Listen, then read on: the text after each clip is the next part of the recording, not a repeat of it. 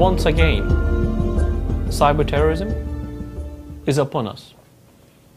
Now we're reading about Russia attacking Kyrgyzstan and taking the whole country down. The whole country was down. Read the reports, look at the news articles. What does that mean to people of that country? What does that mean to the government of that country? How can a government and people be influenced, affected, bullied by simple internet, by simple PCs?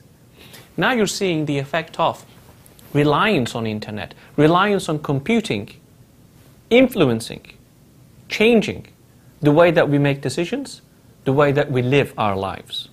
I bet you don't think you have a weapon at home. You have a knife. But you don't have a weapon at home. A knife is used for something as legitimate as peeling an orange. But you do not carry a weapon at home that could be used by cyber terrorists. That's what you would think. But you have a PC at home.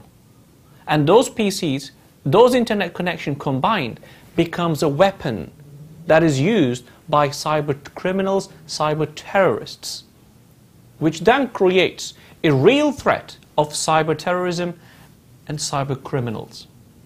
Now, you are in control of that weapon. You at home, who has a computer, an internet connection, is a weapon. You are a weapon. It's your responsibility to make sure that weapon is locked away and not utilized, not abused by cyber criminals.